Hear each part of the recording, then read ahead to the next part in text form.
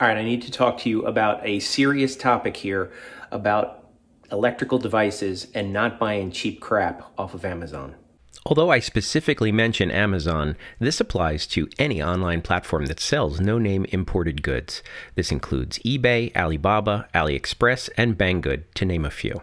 I'm in my daughter's house working on electrical today. We've been replacing tons of devices throughout this house. The switches were all icky. They were 50 years old. All the outlets were brown and they needed to be replaced. And all the GFIs are just, they were filthy. So they all needed to be replaced and upgraded. And so I found a link for a 3-pack of GFIs on Amazon. So here's the situation. The other day I had installed this GFI here, and there's a lot of wires in the box, and I decided that I wanted to change out the box before I added another outlet here. So I went to my Home Depot and I got a deeper box, and I came back to replace this, turned the breaker off, took this out, and it was hot. And I'm not talking about warm. It was hot, and it had no load on it. There was nothing plugged into it, and there was nothing plugged into the downstream outlets as well. Everything was on the load screws. There was no load going through it. Nothing plugged in here. And it should not have been hot. And that really freaked me out. Now, the funny thing is I had just installed another one too in the master bathroom. So I went over there. Now this one is on the same circuit. I came over here, I pulled that one out, and that one was not hot. Same circuit, same exact outlet, came from the 3-pack. This one was fine. The other one, which is on the other side of that wall there, that one was hot.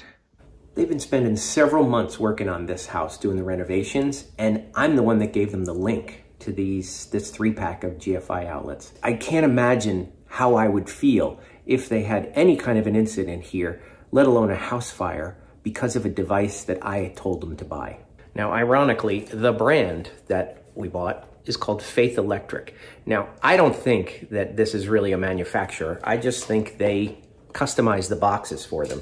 Because looking at the outlets, there's absolutely nothing on it that says Faith Electric or any other brand. All it says is made in China.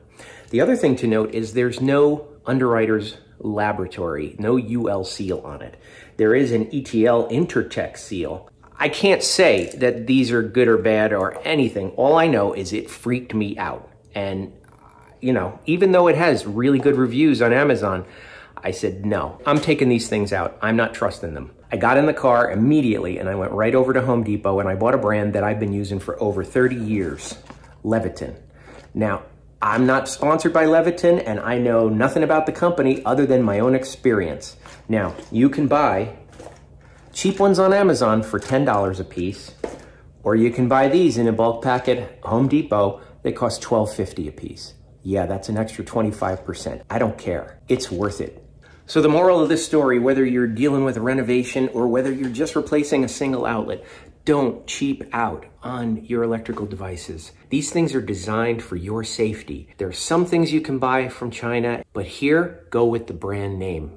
And you can get them on Amazon, but don't cheap out when it comes to your safety. Thanks for watching, and I'll see you in the next one. Welcome home. Be sure to subscribe and watch our new series, The Living Flip.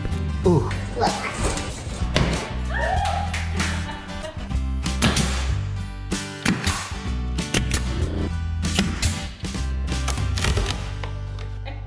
And that has 1.25 inches. It's the little one. That's the